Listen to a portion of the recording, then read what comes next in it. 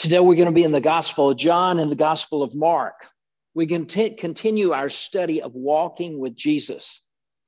Sometimes walking with Jesus is incredibly dramatic and supernatural. And sometimes it's just everyday life. And you get to choose if you're going to walk with him or you're going to walk without him. He never leaves. He never forsakes you. But you can get way behind him. You can get way ahead of him.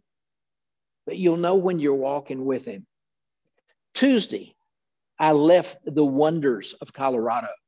The average highs in Estes Park were somewhere around 70, 72, 73 every day, which was perfect for me. It was hot and sun. It was cool in the shade. It was just glorious weather. Saw some fabulous, wonderful sights. I'd never seen bald eagles fishing. But the last day we were there, we were having lunch in a beautiful country clubhouse setting, looking out over the lake, perfect table next to the window.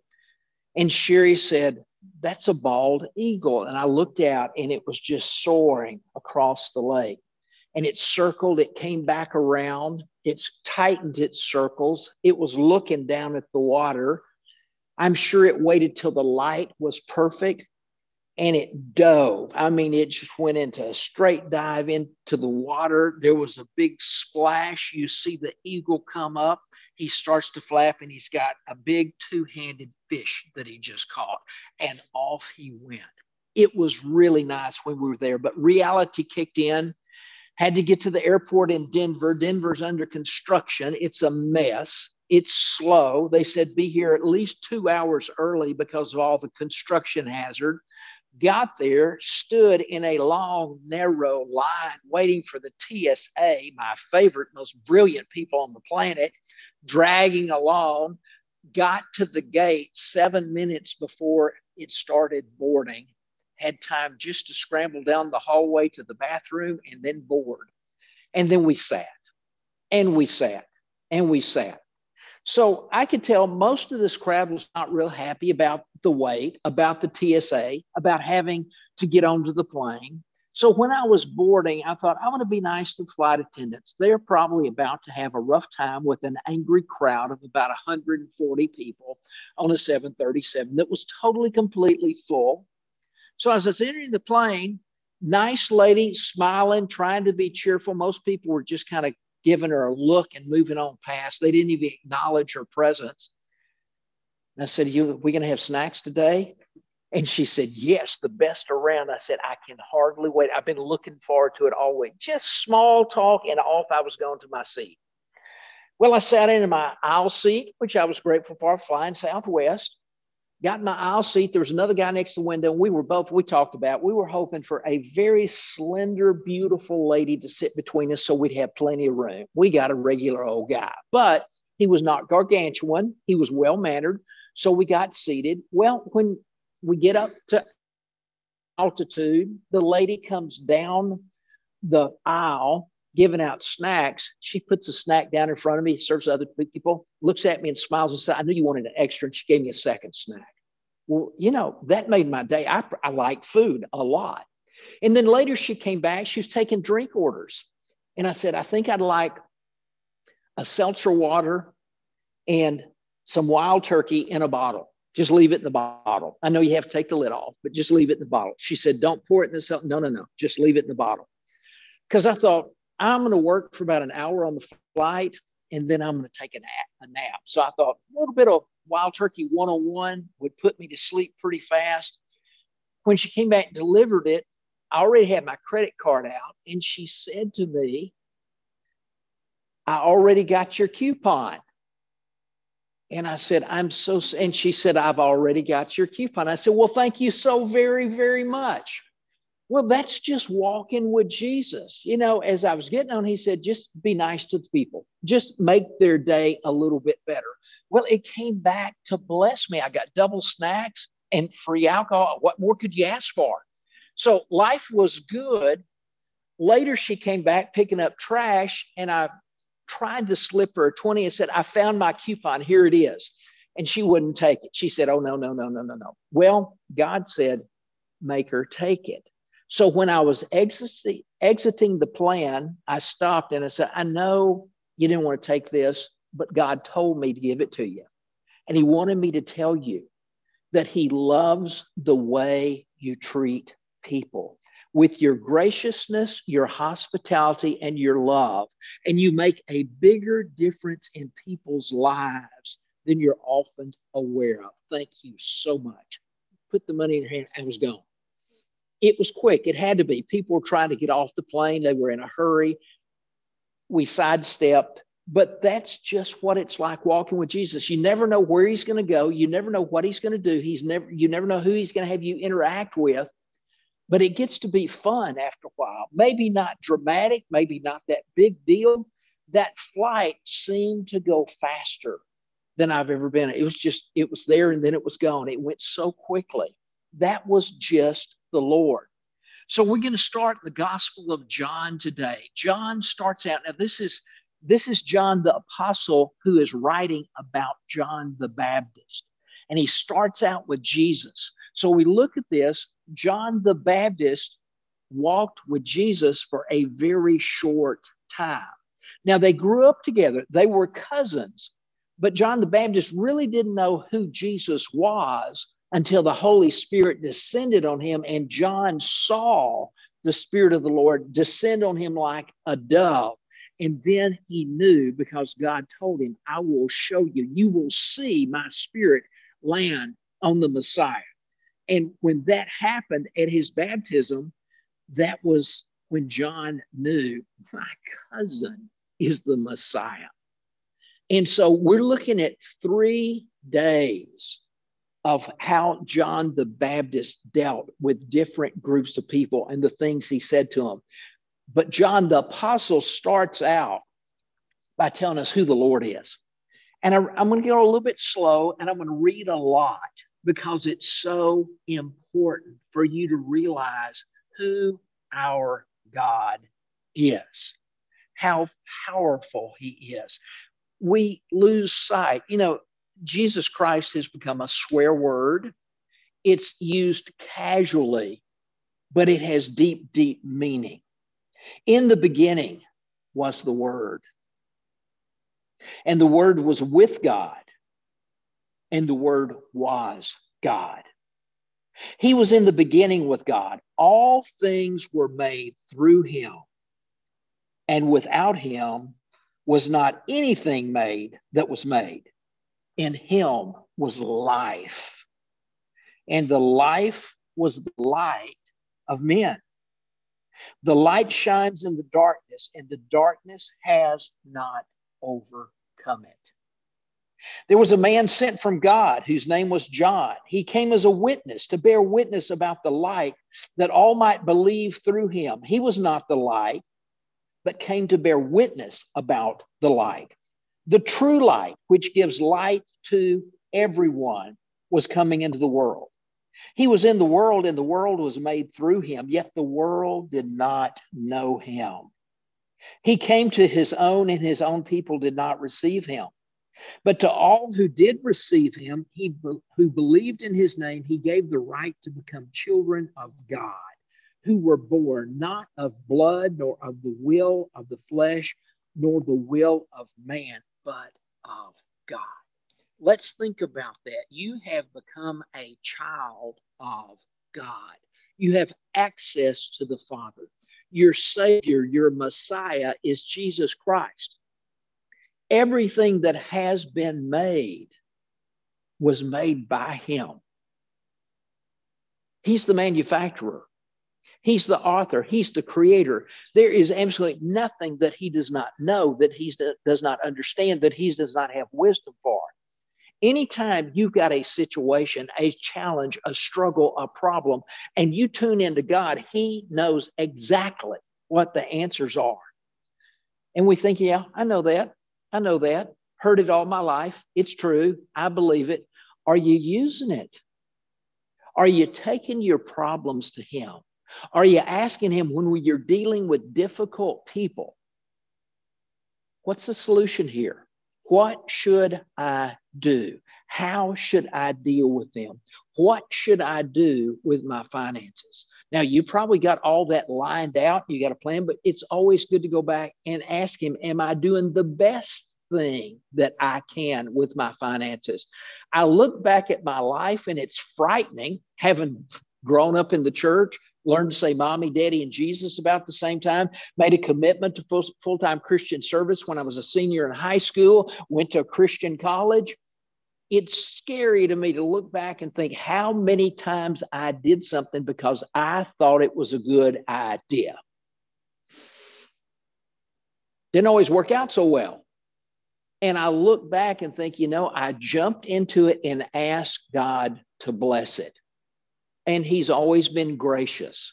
However, I could have avoided a lot of detours, a lot of heartache, a lot of hard times, a lot of mistakes, a lot of losses if I'd stayed closer and walked with Jesus and really asked him about everything.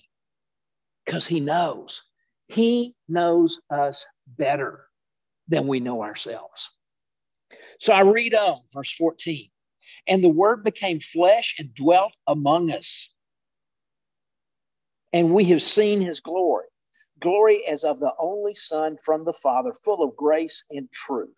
John bore witness about him and cried out, this was he of whom I said, he who comes after me ranks before me, because he was before me. For from his fullness we have all received grace upon grace. For the law was given through Moses. Grace and truth came through Jesus Christ. No one has ever seen God, the only God who's at the Father's side. He has made him known. Now think about that. Jesus came with grace and truth. I think of grace as unmerited favor, things we haven't earned, things we don't deserve, things that we like to have. And God gives us that grace. What are things that are just out of your reach that God just might like to give to you if you would let him? Most of us get set in places where we just think, I'm lucky to have what I have. Jesus came that you would have life and have it abundantly.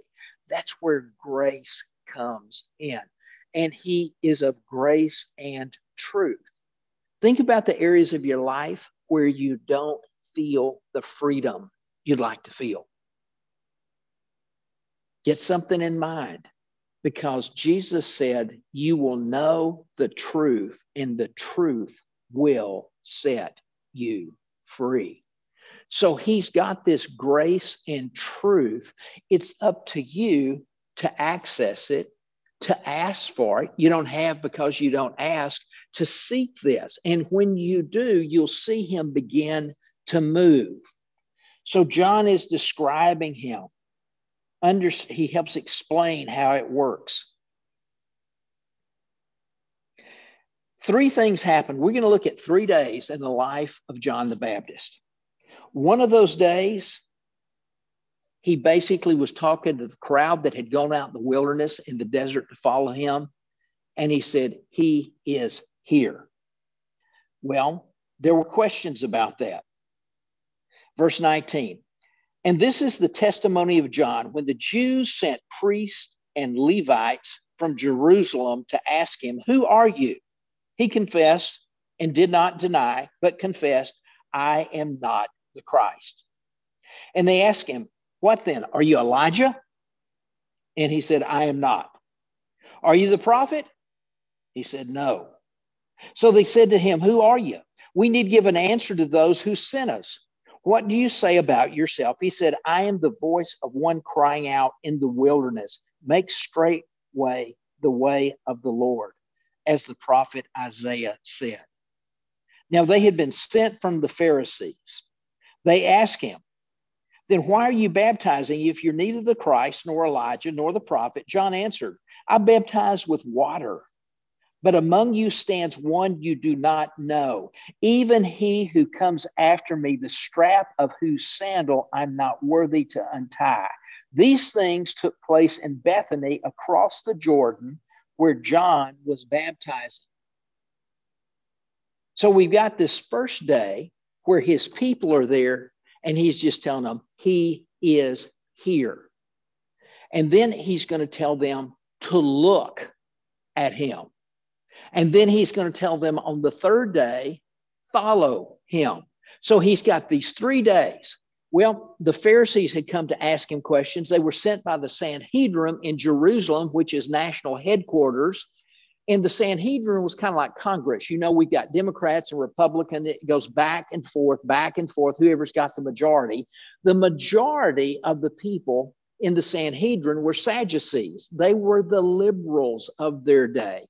They did not believe in miracles. They didn't believe in an afterlife. They didn't care all that much about Scripture. The Pharisees were the conservative fundamentalists who were all about the Scripture and the law and the Word of God. And then there were the scribes that were the secretaries who took all the notes and the minutes and followed them around and helped them do what they did. So these people came to check him out. He denied being the Christ or the prophet or the one they were looking for.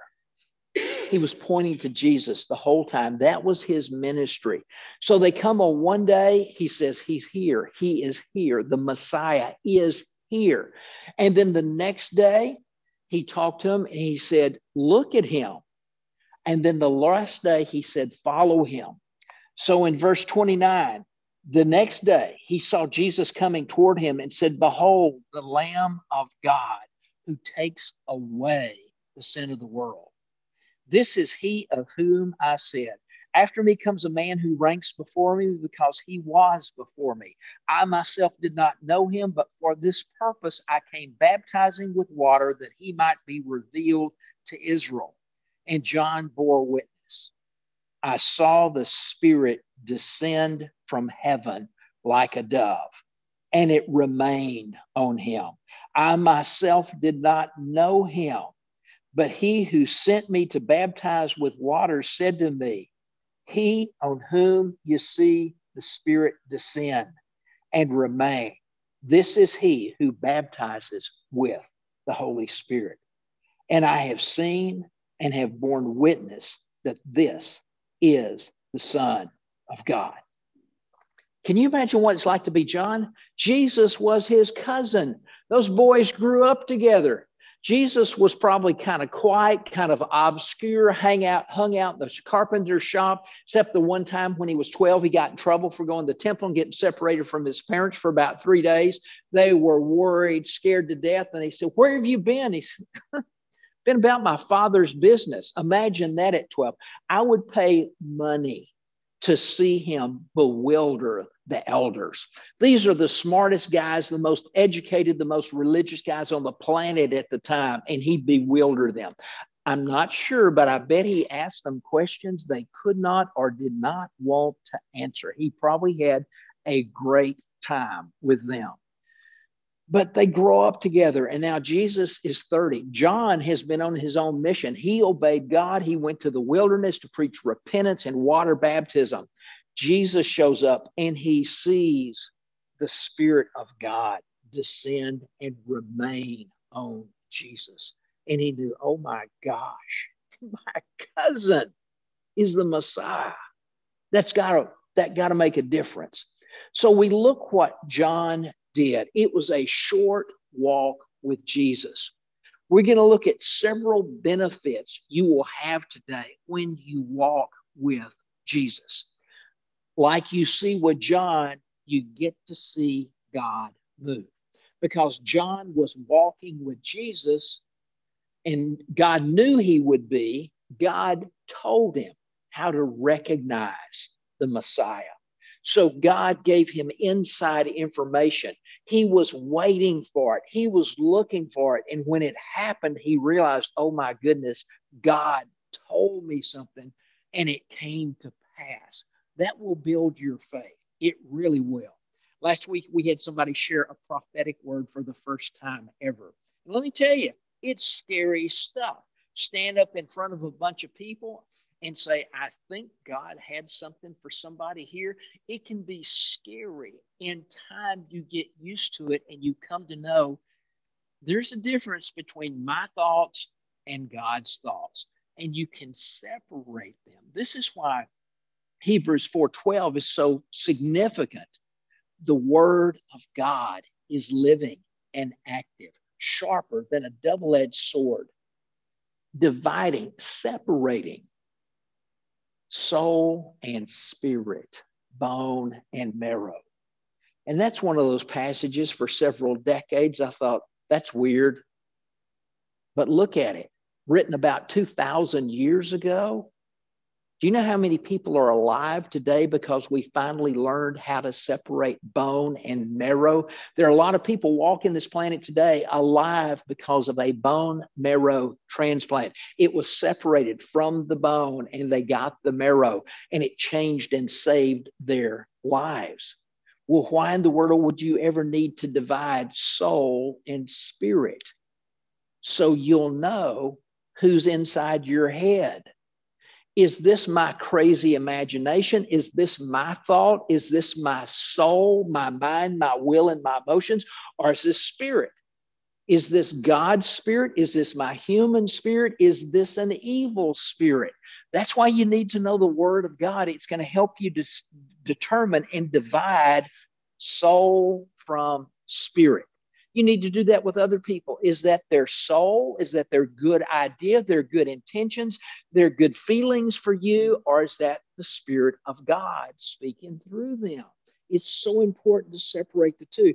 You see, John was able to do this as he walked with Jesus. Verse 35, the next day, again, John was standing with two of his disciples. And he looked at Jesus as he walked by and said, behold, the Lamb of God. The two disciples heard him say this, and they followed Jesus. Jesus turned and saw them following and said to them, what are you seeking? There's two benefits. When you walk with Jesus, he will see you.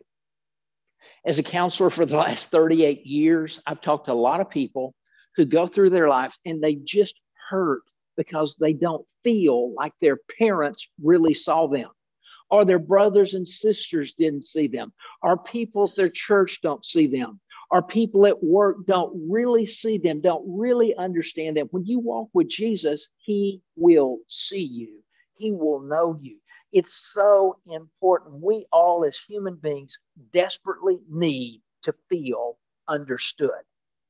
And so many people go through life without feeling understood.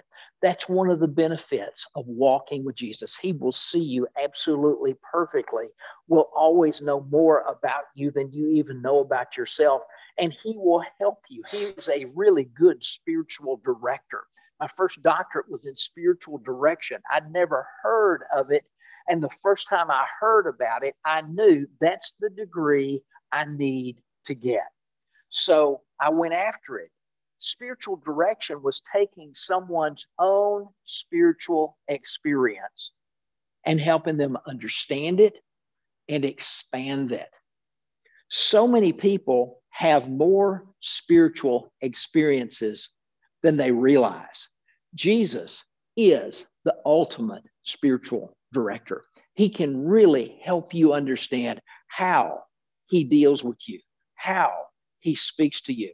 He speaks to some people with pictures. He speaks to some people with auditory things.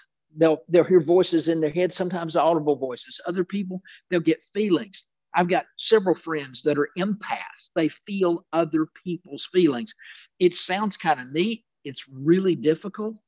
One friend who often comes to this Bible study is a crazy gifted empath. And we thought she was just crazy for years. Her family thought she was crazy. Her church staff thought she was crazy.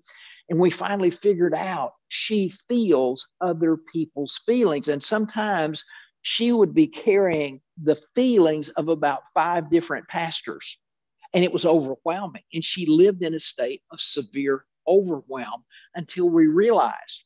And then several of we pastors who knew each other would have messages from her. It's like, hey, are you okay?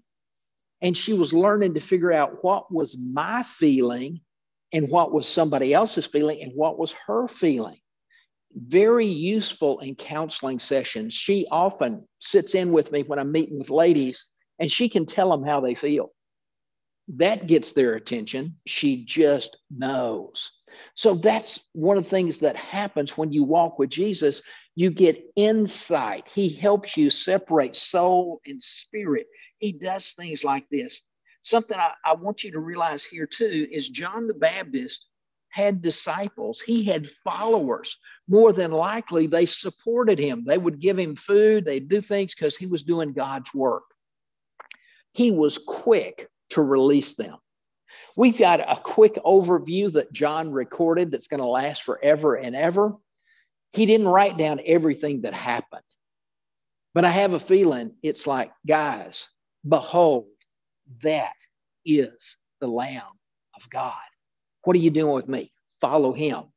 He instantly gave them away. He realized, I've brought them as far as they could go. This is going to happen in your life. God is going to bring people into your life who will teach you, who will help you, who will educate you, who will take you from this point to the next point. Doesn't mean you're supposed to stay with them forever. You know, I've been teaching Bible study since, there are remnants that remain here that goes back to 1997 when I started teaching a weekly ladies' Bible study at the Stanzel's house. That's quite a while ago. And people come and go, and that's fine. In fact, I made a decision when I started the men's group about 7 years after the ladies' group had started. And I had to make a decision. Am I going to try to impress these guys with something new, something they've never, ever heard before every week, which is possible? Or am I just going to go back to the basics and just hammer away at the basics? And I chose to go for the basics. I'd rather you really learn something well and move on than just entertain you for the next 20 or 30 years. Once you've had enough of me and you've got it and you're practicing it and it's working for you, find somebody else, because other people have things different from me. You're going to find God is going to bring people into and out of your lives because he's always trying to move you forward, because God always has your highest good in mind. I got to stop here because a lot of people in the church today believe it's totally, completely about selfish obedience. They've been raised with an egomaniac sitting on his throne who wants you to obey. Did you ever have times with your parents when you had needled them and questioned them and badgered them, and they finally would stop giving you good answers? That because I said so. I heard that a lot. I'm sure I deserved it. I wore my parents out. I had endless questions. I was a curious kind of kid, and I really questioned their decisions all the time. They didn't give me as much freedom as I deserved at 3 and 4 and 5, 6 years old, and then as a teenager, and then in my 20s. So I constantly harassed them. God is not egotistical. He does not have a human ego. The reason he tells us how to live in scriptures and gives us this big, thick book that took about 1,600 years to put together, that's going to last forever and ever, he gave this to us because he invented us. He knows what works. He knows what doesn't work. He says, hey guys, here are the guidelines. Follow it. It will make your life better. I've also given you free will. If you don't believe me, fine. Knock yourself out. Test it. See if I'm right or wrong. He gives us lots of options, but it's because of his love that he tells us how to live. You know, I've disobeyed many times, still do it every day. When you think about how God teaches us to think, and you think about the average person thinks 60 to 80,000 thoughts a day. That's a lot of thoughts. Are they all conforming to Philippians 4:8? Whatever is true, noble, right, pure, lovely, admirable, if anything's excellent or praiseworthy, think on such things. But we go negative. We go dark. He tells us to fear not. This morning, early in the morning, I was just skimming headlines and noticed that there's another COVID-19 brand new China virus coming our way this fall. But they're going to have a new vaccine that you can get if they have it done on time. And they're hoping that everybody will get vaccinated, will have the vaccine on time before the winter cold sets in and it really runs rampant and it can kill more and more and more and more and more people. It's amazing how they publish it's still killing hundreds of thousands of American citizens. But have you noticed the regular flu just vanished? It's not around anymore. It's not killing anybody. It ceased to exist. We only have COVID-19. And there are a whole lot of people who have died with COVID, but not because of it. So I'm not sure we're always getting accurate information, but I just decided after about 5 seconds of thinking about that, I don't care. I'm not going to worry. I've lived through the pandemic. I've had it twice. It was the best flu I ever had. I'm serious. First time, it took me out for 4 days. I slept about 20 to 22 hours. I was weak. I had fever over 103. 4 days, I rested, I slept, and it was gone. Got it last summer on sabbatical, of all things. Stayed in bed for about another 4 or 5 days, high fever. It went away. I didn't have the sore throat. I didn't have the achy body. I just got to sleep nearly all the time. Bring it again. I like that one better than the old-fashioned flu. I'm dead serious. I really am. Or I'm alive serious, however I should say that. So we look at this and we find John stepping up, gathering people. But then when he recognizes that's the Messiah, he says, guys, it's time to leave me, follow him. And they started walking with Jesus. The next day, again, John was standing with his 2 disciples and he looked at Jesus as he walked by and said, behold the Lamb of God. The 2 disciples heard him say this and they followed Jesus. Jesus turned and saw them following and said to them, what are you seeking? And they said to him, Rabbi, which means teacher, where are you staying? He said to them, come and you will see. So they came and saw where he was staying, and they stayed there with him that day, for it was about the 10th hour. One of the 2 who heard John speak and followed Jesus was Andrew, Simon Peter's brother. He first found his own brother, Simon, and said to him, we have found the Messiah, which means Christ. He brought him to Jesus. Jesus looked at him and said, you are Simon, the son of John, and you shall be called Cephas, which means Peter. Look at the benefits of following Jesus. He saw them like they'd never seen before. He saw everybody this way. He sees you this way. If you're still trying to figure out what you're going to be when you grow up, if you're still trying to figure out what you should do with your life, he knows better than you. He sees you. He knows your strengths and weaknesses. He's got a place for you, and he's always trying to get you to whatever is for your highest good. Keep in mind, remember, God is the all-sufficient one. He doesn't need anything. This sounds like blasphemy. He doesn't need your praise and your worship. He doesn't need your love.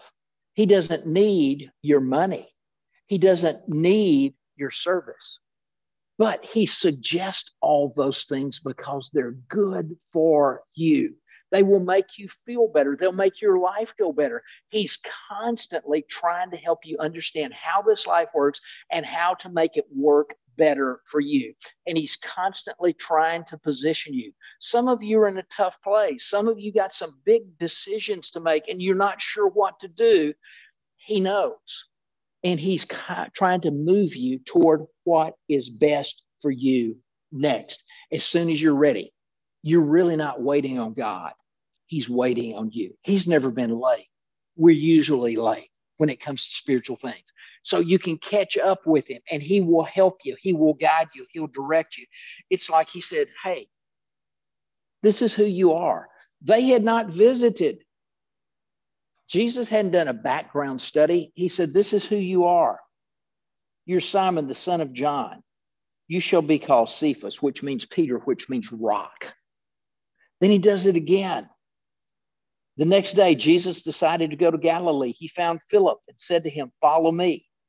Now, Philip was from Bethsaida, the city of Andrew and Peter. Philip found Nathanael and said to him, we found him of whom Moses in the law and also the prophets wrote, Jesus of Nazareth, the son of Joseph. Nathanael said to him, can anything good come out of Nazareth? Philip said to him, come and see. Jesus saw Nathanael coming toward him and said of him, behold, an Israelite indeed, in whom there is no deceit. So immediately he pointed out that Nathanael was somebody that just didn't have any deceit in him. Nathanael said, can anything good come out of Nazareth? That probably was a statement of humility because he was from that region himself. He's thinking, how could the Messiah come from where I came from? But he did. But Jesus recognized them. So when you walk with Jesus, when you follow Jesus, when you let him lead you and guide you, he's going to see you. He's going to teach you and tell you and show you who you are and lead you to where your most fulfilling life will be. These four guys, Andrew, Peter, James, John, throw Nathanael in there, and Philip. The first four were fishermen. They were in a family business. They probably planned to fish the Sea of Galilee for the rest of their lives. It was a good business. They were making a good living. They were busy. They were exporting a lot of fish. They were making a living for themselves. It was pretty good sized business, according to the scholars. But they walked away from it to follow Jesus. And what did he do? He made them fishers of men. He made them from mere fishers in Galilee to people who would change the world forever, who would do supernatural things, who would know God well. Even though all but one of them were martyred, it was the best life for them, more than they could ask or imagine. Doesn't matter how old you are. Doesn't matter how many mistakes you have made. Doesn't matter how many times you've given up. God always has something better for you because he loves you so much. Our God is a dynamic God. He always has something better. It's so easy to think, oh, I'll never find another girlfriend. I'll never find another boyfriend. I'll never find a husband. I'll never find a wife. I'll never find anybody as good as I used to have. I'll never have a job as good as the one I lost. We think in terms of that. I'll never find another restaurant as good as the one that I love that just closed down. God does not ever run out of better things. And he's trying to lead you to them as you walk with him. We go to Mark now. We see more benefits. We'll pick up in verse 29 of Mark 1. This is kind of where we left off last time. And immediately, Jesus left the synagogue and entered the house of Simon and Andrew with James and John. Now, Simon's mother-in-law lay ill with a fever and immediately told him about her. And he came and took her by the hand and lifted her up, and the fever left her, and she began to serve them. This happens when you walk with Jesus. He will go where you have needs, where you have concerns, and he will address them. We look at this. This was Simon's mother-in-law. He is about to leave his family because he was married. That's how he had a mother-in-law. He's married. He's about to leave his wife, and he's concerned for his mother's health. So Jesus just heals her, and off they go. Then we get down to verse 35. One of the things that happens is Jesus models his spirituality for us.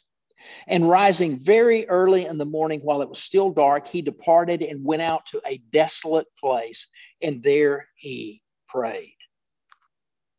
I thought it was interesting. The Holy Spirit just highlighted that for me. He went to a desolate place.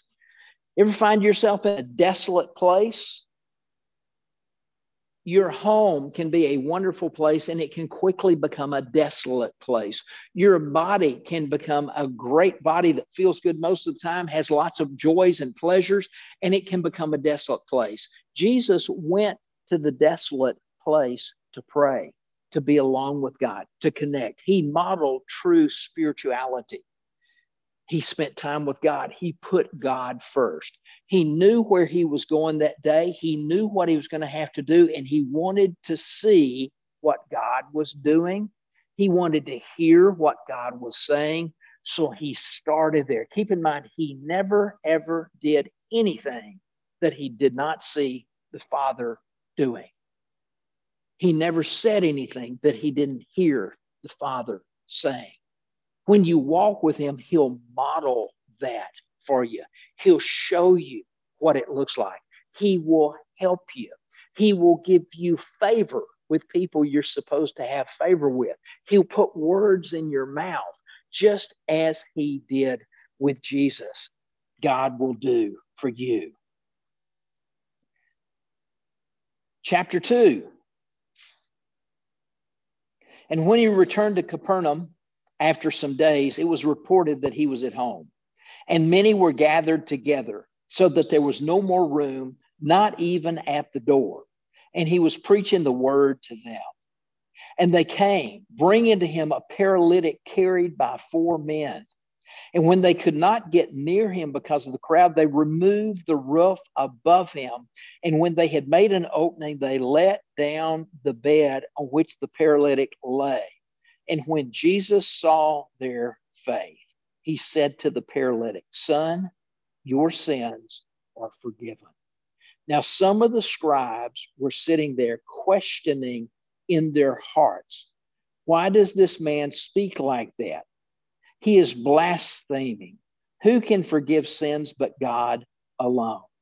And immediately Jesus, perceiving in his spirit that they thus questioned within themselves, and said, "Why do you question these things in your hearts?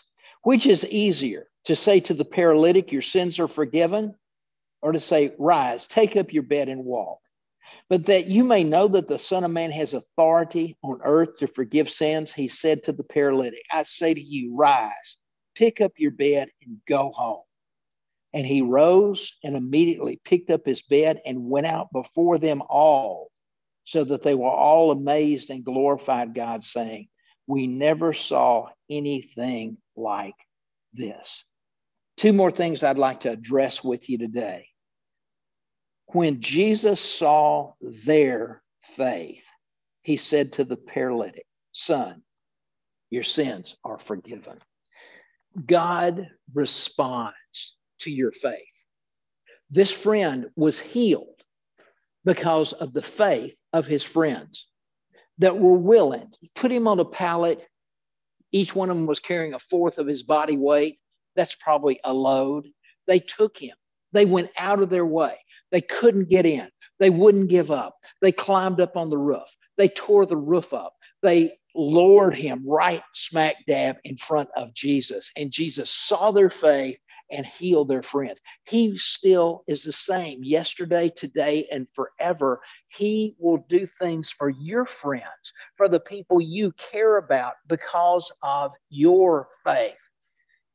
Didn't say anything about the faith of the paralytic. It was the faith of the 4 friends.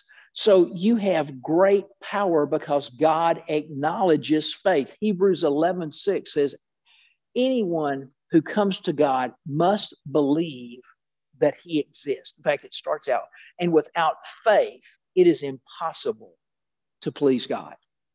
Anyone who comes to him must believe that he exists and rewards those who earnestly seek him. You got rewards coming when you have faith. He rewards people. You can't please him without faith. I was thinking, okay, what am I doing for faith? Well, it was faith to share a prophetic word with a total stranger on the plane, but that was not a big deal. That was not a challenge. And if it didn't go well, I was leaving anyway, never see her again in my life. No real loss there. But then I'm thinking, I am so sick and tired of owning a home and fixing the air conditioner and taking care of the yard and repairing the sprinkler system and the outdoor lighting and dealing with it. I'm just tired of taking care of a house. So I've been thinking about a high rise. But that's going to be a monthly payment. The house is paid for. That's faith. So I'm praying through that, trying to figure out, God, you want me to take that leap of faith? But if it is faith and it's what he's leading me to do, it will work out and he will reward me for having the faith to lessen my load so more of my time and energy can go to things that I enjoy and are a whole lot more important than me taking care of that house. So we'll see how that works out. Another thing we see here that's so important, when you walk with Jesus, he's going to help you deal with people. This is what he models for us. This is more of his spirituality.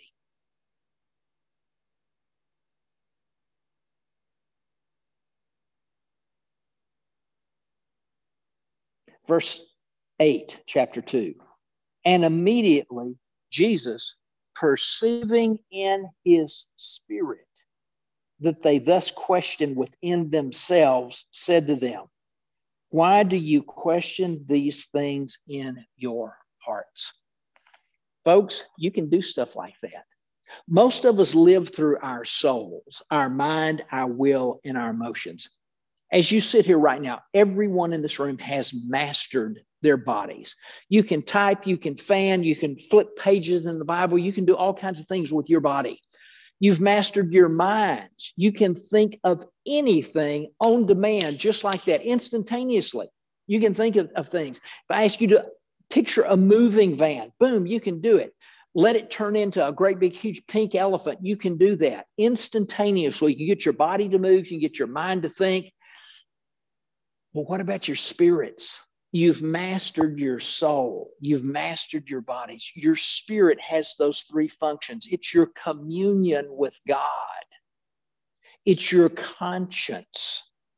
And it's your intuition. I would define intuition as when you know things that do not come to you through your five senses. He knew these things through his spirit. He knew what they were thinking in their hearts because he had a well-trained spirit. I've seen people minister. I've seen people do amazing things. I so appreciate the story of T.D. Jakes. He had a very big, happy, healthy church in the east part of the country. And God just told him in his spirit, move to Dallas and start something. Now, that's an act of faith. If some big church here said, oh, Bishop Jakes, we want you to come to Dallas. We've got a $300,000 a year salary for you. We've got a mansion on White Rock Lake that will help you buy at a really good discount. We've got a wonderful retirement. We've got thousands of people. We'd love for you to come. That would still take faith because it's unknown. But to leave something to go to nothing other than what God has told you to do is a big step of faith. And man, has his ministry ever exploded because he had faith, he believed God, and he believed that God rewards those who earnestly seek him. That was something that came to him in his spirit. It wasn't just an idea he thought of, it was his spirit at work in him. So we see these benefits of following Jesus. I'll wrap it up with this. 16 years ago, my beloved girlfriend, Sherry, we've been together for about 17 years, was looking for a change in her life. She was a catastrophe adjuster for Allstate. When Hurricane Katrina hit, she was there for 9 months. Now, she's tiny. She's little. Ranges from about 102 to 106 pounds, 5'3.5". She was in the 9th Ward, a rough part of New Orleans, for 9 months as an adjuster. They declared martial law. You couldn't go in there unless you had permits. She'd stand on rooftops and look in 360 degrees, not see another living human being. The chickens would chase her. They were so happy to see a living human being. They hadn't found all the bodies in the houses yet. She would go down in basements that had 2 or 3 feet of water in them and snakes in there because it was part of her job. She was making great money. She was really helping people who were all in desperate need. She was giving them money. She was helping them put their lives back together, working about 18 hours or more a day, 7 days a week, month after month after month. She enjoyed that. She was really good at it. But she said, God, I'd just like to do something artistic. I'd like to do something creative. And she said, I'll just take whatever you give me. I'd love to be on the radio. If my music ever gets published, she'll wake up in the morning. She's got about 60 songs that she just wakes up with, and they're there, lyrics and melodies. It's a gift from God. She thought, I'd love to be in the radio. I'd love to write books and be in the bookstore. I'd love to do screenplays and be in the theaters, or I'd love to be in the art gallery, just anything creative, anything artistic. And God started moving. And she talked to her son one day and he said, hey, Mom, do you remember so-and-so who had a band in high school? And it's like, yeah, nice kid. Well, he's got a band. He lives in Boulder. He's looking for a songwriter for his band. They're great musicians, but they don't write music. Would you like to talk with him? She said, love to. She went to Boulder. She had a great meeting. They liked her. They liked her music. It looked like this could be it. There's real potential. On that trip, God told her, go to Aspen. She'd never been to Aspen before. So in faith, she drives to Aspen. On the drive toward there, she kind of had an out-of-body experience on the freeway, going about 70 or 80 miles an hour. And you know you've had one of those when suddenly you're back driving the car and you don't know where you've been. But while she was kind of in another place, God said something very significant is going to happen for you in Aspen.